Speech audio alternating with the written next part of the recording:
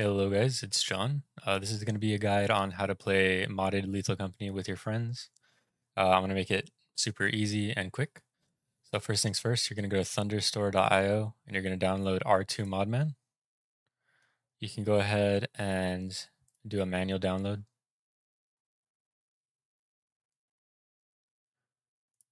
Once that's downloaded, you're going to go ahead and extract files. Then you're going to go into the folder where R2 modman is, and then you can run the setup.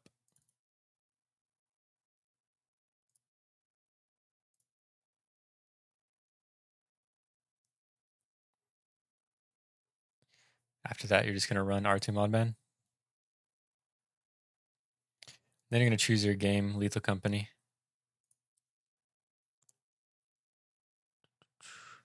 All right, so then you can go ahead and create a new profile. I already have one here, but you can create a new profile.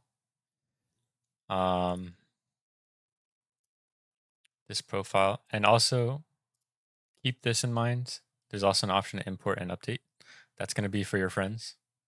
But if you're going to be the host, then you're going to, or if you're going to be sharing the mod pack with people, then you're going to do create new. And then tutorial, just give it a name and then select it. And then you can go to online mods and then choose a mod to install. So I'll choose this one, for example, simple. Go ahead and download. So once that's downloaded and installed, it'll show up here. After that, you can go to settings. And to share it with your friends, you're going to go to profile, export profile as a code. And then you're going to copy this code and send it to your friends. Now what your friends are going to do is they are going to go to change profile. Okay, so your friends are going to be on this screen, the starting screen. You're going to select Lethal Company. And then they could import.